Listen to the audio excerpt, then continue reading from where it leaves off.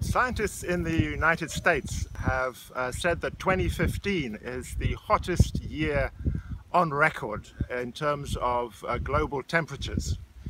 And they have also recently said that globally we have now reached 1 degree of global warming above pre-industrial baseline. So this means that climate change and global warming is on the move.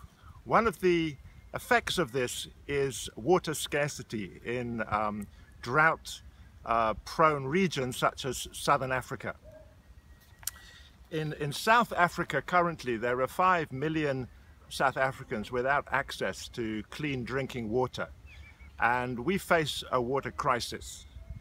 It has been said that South Africa's problem is a low and unpredictable supply of water combined with a very high demand and poor use of the available resources.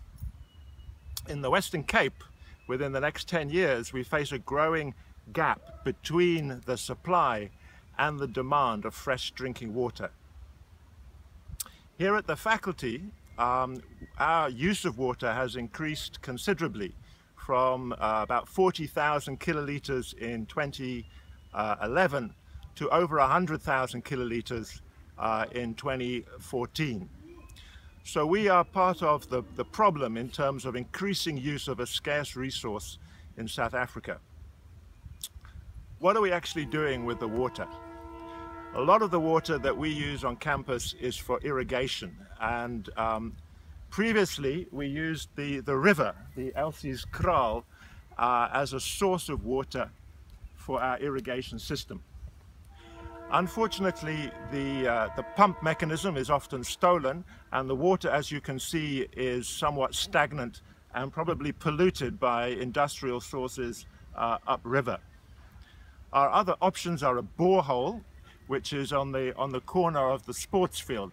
Unfortunately, the water table is decreasing, and the supply of water from the borehole is unreliable. This means that currently all water usage on campus is coming from municipal water supplies. The number of new residences on campus as well have also increased the use of water. So what does this mean for us? This means that we need to be responsible users of water on this campus, to look at ways of increasing water efficiency and to try and find alternative sources of water, particularly for use in irrigation.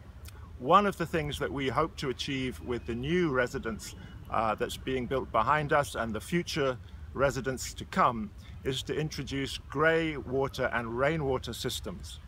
Grey water means that we will reuse the water from the baths, the showers and the washing machines to irrigate the land. And rainwater means that we will store and harvest rainwater during the winter to reuse during the dry summer months. So we hope that all of you will think about the amount of water that you're using and ways of improving the use of a very scarce resource.